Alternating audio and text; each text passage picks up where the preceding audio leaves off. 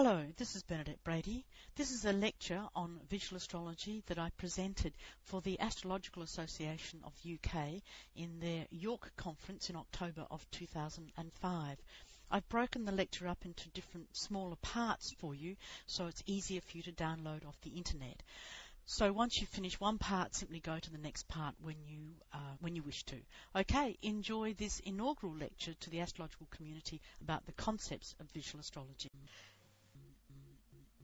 I want to just precursor this this is new work, and I'll probably be lecturing on this for the next 20 years, and in 20 years' time I'll say this is new work, right? I'm very aware of that, and indeed it's so new that even late last night after dancing, etc., that I went back and I added another whole new section to it based on the Charles Carter Memorial Lecture of André Barbeau, which was quite inspirational on many levels because I wanted to have a look at some of the things he was talking about, but in the sky. This is basically about looking at the sky. And what I call this astrology is visual astrology. I've named it visual astrology for want of another name. If someone wants to name it something else, fine, I don't have a problem. But it is simply looking at the whole sky. And if we look at charts, this is a chart as we would have constructed it before the 18th century, in that we may have drawn it in a square, etc., but basically we would have had the points up unto Saturn, and we would have an ascendant. We've had houses in some way, manner, or form. We may have had different lots on it, Arabic parts, just depending on the nature of our astrology. But this was a concept of a horoscope. These are the points we actually had on it. This is what we constructed. And astrology basically stayed in this form for maybe 1800 years, from the birth of horoscopic astrology, which is Hellenistic, right up until the 18th century. This is what we did. This was the horoscope. It was a very stable format, and that's the first thing I want to impress upon you. It was a very stable format. Of course, we get the changes starting to come in, and the first change we get is a change of aspecting. We get Kepler aspects coming in, so we lose the aspecting by moiety, which is moving. The difference of that is that the planets which created their own aspects, they were entities in their own right that created their own aspects. We remove that from them. We make them hunks of orbiting rock, and we make the geometry more important than the planet. So it's a step away from the pagan astrology. It's a step away from the deification of the sky. I think it's important to understand what Kepler did. I'm not saying he's wrong. It's just that I don't like it. Right? But that's what the effect was. And we started aspecting across signs, etc., which immediately removes the deity of the planet as an entity. And of course, we got Uranus coming in. So we start to get a new planet, and we have Neptune coming in by this stage at the beginning of the 20th century. So this is what we had as a horoscope. And we draw it up in different ways. Different cultures would draw them in slightly different ways, etc. But this was basically it. When most of us got into astrology, then we had this type of thing happening. So we've got Pluto has come in, we've got Chiron has come in, and of course we have now got a full use of Kepler. And so when I first got into astrology, this was the sort of chart that you put together. And what's important, this change from a very simple format that we've had for 1800 years or so, suddenly as we moved from the Enlightenment onwards, started to change. We started to populate it with more things. We removed the deification from the sky. We made the geometry more important than the planets, and we started adding new things onto the ecliptic, tied to the ecliptic, but there we were. And of course, the extreme of this is now. And people come up to me with charts like this at conferences, I'm sure. All I've done to create this is I've gone into Solarfire and I've just said, I'll have everything, please. All right? And I haven't even added the midpoints. What's happening? What are we doing to our astrology? What is going on? What we're doing is we're trying to embrace postmodernity. We're trying to hear other voices. We're trying to step into some form of pluralistic philosophy without really knowing what we're doing. And we're trying to do it within a framework of our ecliptic. And there's only so many degrees on the ecliptic. There's only so much you can do with it. And if you get this, it becomes meaningless. It becomes meaningless. So I'm not saying there's anything wrong with the ecliptic, but it is the place of planets and not necessarily the place of everything else. If we want more voices in our astrology to reflect this postmodern world we're moving into, and I think we should have more voices in our astrology. If we want more voices, maybe we've got to be brave enough to let go of our security blanket called the ecliptic. Maybe we've just got to let go of it a little bit. So let's go back to basics. Basics, right? This is tonight. This is about midnight tonight. This is Saturn rising tonight. So we've got Saturn rising up here along on the horizon. It's about midnight. The sun's down there on the IC. Here's the eclipse thundering in a few hours before the eclipse. And we've got Mars above the horizon. These two planets would not be visible, but they are above the horizon. This is basics. What are we actually looking at? What are we trying to chart? What are we trying to... Three-dimensional map representing something else. But what's happened is we've got so used to the map, we've forgot that it is just a map. It's not the territory. It is a map. If we think this is all... then it's like looking at a map of New York and thinking you've been there because you're looking at the map. The map is not New York, is it, Madeline? No. Right? There's a lot more to New York than just the road map. As we can say that about London, we can say that about anywhere. This is a map. It is not the territory. That's the important thing to understand. It's an extremely good map. I love horoscopic astrology. So, you know, it's fantastic. But let's not try and make the map do absolutely everything. So what is the map's good at this. What is the map trying to represent? It's trying to represent this. And this is the sky for that map. This is the sky for that exact same moment here in New York. This happens tonight. And here we have Saturn about to rise. This is the horizon line here. So the black area is below the horizon. The dark blue is above the horizon. So this is the horizon line. This white line is the ecliptic. So where the ecliptic cuts the horizon in the east is the ascendant. So that's the ascendant that we know. Here's Saturn below the ascendant in the first house. Here's Mars above the ascendant, up higher in the chart. And we see Mars is, hang on, my technology, just every now and again it does this. I'm just trying to show you the chart again. But you see Mars is up there in Taurus, Saturn below the ascendant. And there we have it there, up there above the horizon line, and Saturn below the ascendant. So is everybody happy? Have you got your bearings in looking at that? A lot of astrologers don't actually have an eye for the sky. And so this is what the map is trying to do. And here we see Orion rising. Here we have the constellation of Taurus and Mars amongst the stars of Taurus. I'm not talking sidereally. I'm not talking tropical zodiac. I'm simply talking that it's amongst the stars of Taurus. And Saturn amongst the stars of Cancer. So what we're doing with our map is we're mapping this. And we have to map it in a two-dimensional way.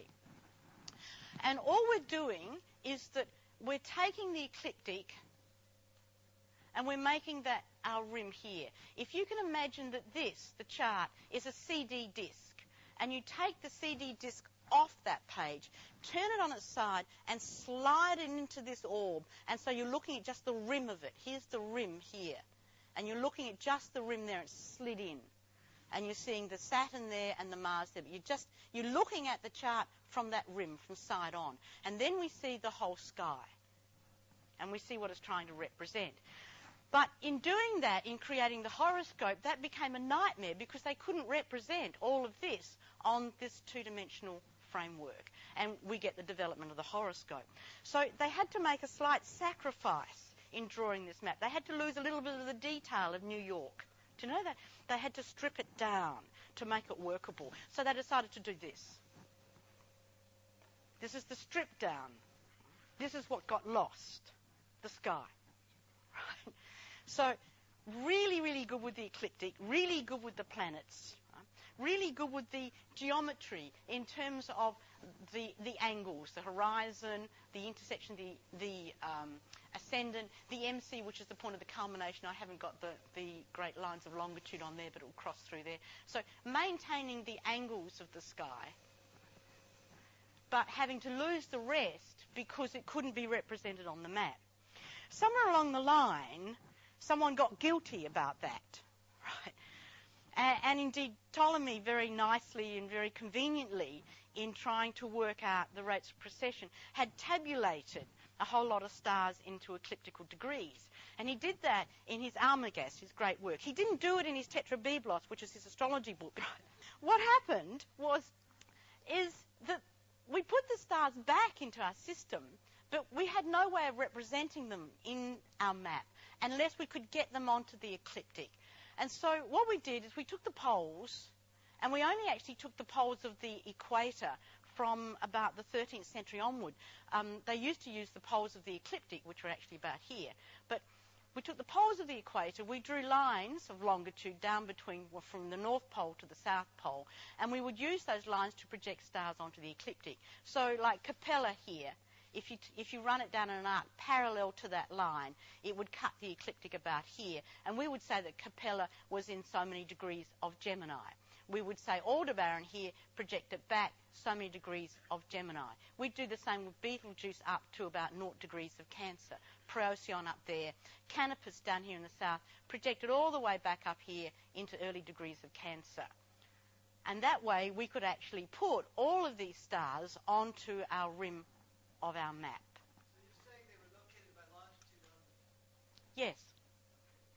And projected back down to where they cut the ecliptic. Now, when we do that, we're actually seeing the stars as individual points, and we're disconnecting them from their constellations. So let's look at that. Here's the same sky again, but just with all the stars and the constellations on.